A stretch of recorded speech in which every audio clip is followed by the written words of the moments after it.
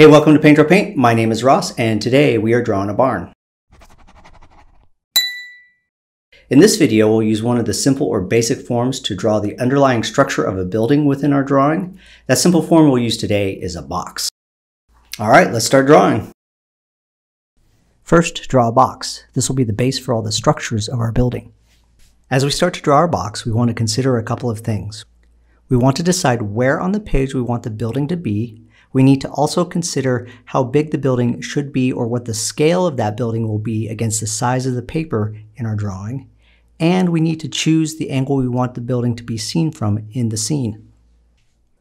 Once we know what we want to do, we can draw the box in the spot and at the scale that we want.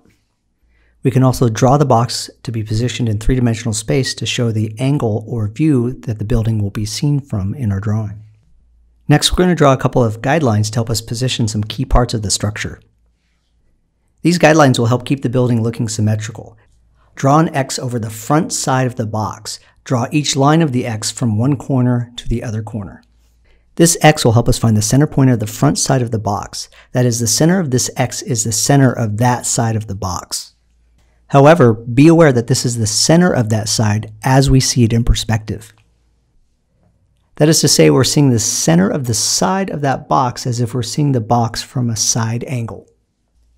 If we look closely, we can see that there is slightly more space between the center point and the front edge of that side compared to the center point and the back edge. We'll use this center point to help us position the top of the roof, as well as use it to set up the two smaller structures on the side of the box.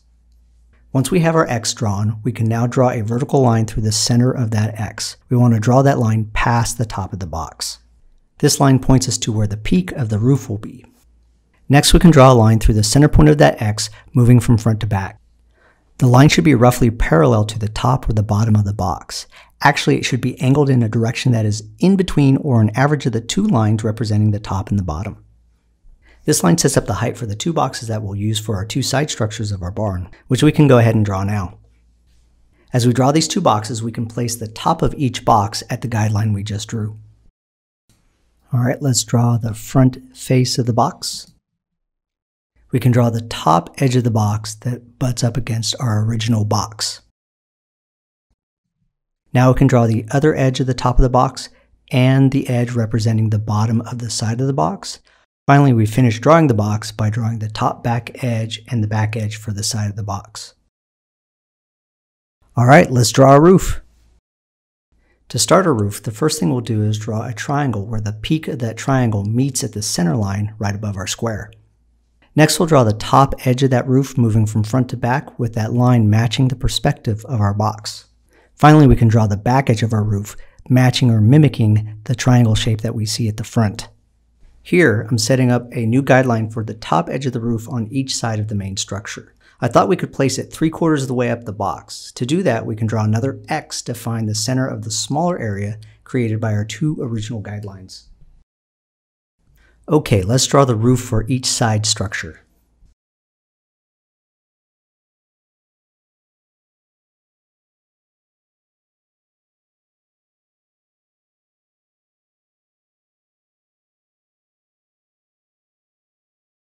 All right, we've just completed the basic structure of our drawing, and now we're ready to work on some of the details. Before we do, it's a good idea to look over the drawing to make sure everything is as you like it. And if it is, we're ready to continue. If it is not, then we can make some adjustments now before moving forward. This just saves us time and energy as we are able to fix any issues that we see in the structure now before we've hung any of the details on that structure, as there are less elements at this stage of the drawing to correct than later on in our drawing. All right, so for the rest of this demo, we're just refining the look of our drawing by adding the elements onto the structure that make it look like the building that we want it to. In this case, we're going to make it look like a barn. Here we can draw two rectangles to represent the front door of the barn and the small window just above it. Again, we want to consider the perspective or the angle at which we see both the door and the window.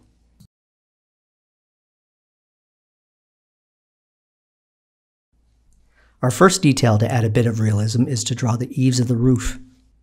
As is common with most buildings with pitched roofs, the roof has a little bit of overhang past the walls. We do this by extending the lines for each roof just a little bit past the edge of each box. All right, now we can draw the decorative elements on the front door of our barn just to help sell to our audience what type of building this is. This X pattern on the door is one of the reasons I like having my beginning drawing students draw this type of barn. The pattern for the door trim easily demonstrates that the smallest details need to fit to the underlying structure of our original basic forms as well.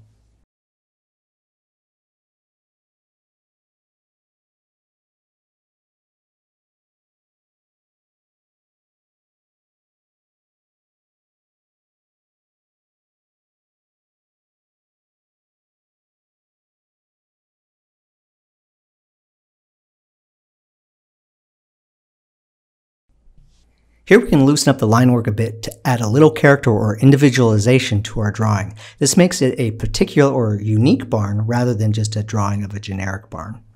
Alright, now we're adding a bit of trim to the edges of the roof. Again, this adds a little bit of realism to the building as the parts of each building have some level of thickness to them. In this case, no roof is paper thin. Adding a second line helps suggest some mass or thickness to the materials that the roof is made of. You might have noticed that I'm darkening some of my lines right now. If you like, you can do this as well. We can illustrate which lines are the final lines of our drawing by darkening those lines. The contrast of those darker lines against the paper will attract more attention, and our audience's focus will be drawn towards those lines. Or you can leave them light if you plan on shading the drawing later. This way the lines will disappear into the rendered drawing. Either way, it's a good idea to always draw light lines first. This allows us more control over the final look of our illustration.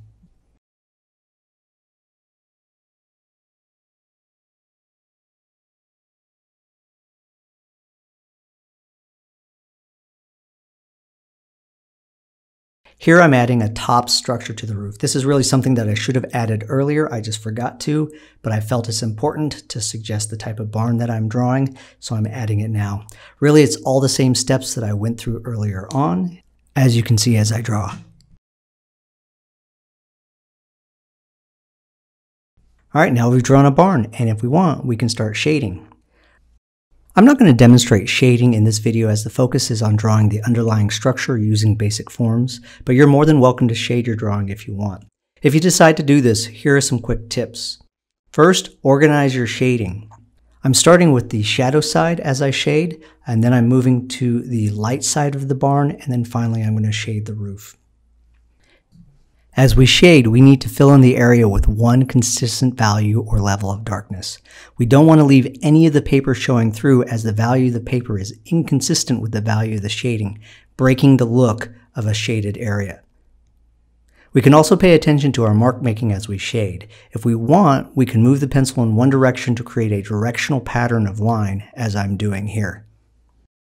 Alright, just to wrap things up, in this exercise we drew a building by first setting up the underlying structures using the basic or simple forms. The simple form that we used for this exercise was the box. We used that box to place the building on the page within our drawing or position the building within our composition. We also used the box to establish the proportions of the parts of the building, and we used that box to work out the perspective or the angle at which the building would be viewed from. Alright, let's give it a try. First draw the barn as demonstrated, then draw your own variations of that barn. You can mix and match the sizes and shapes of the different parts of the barn using the box.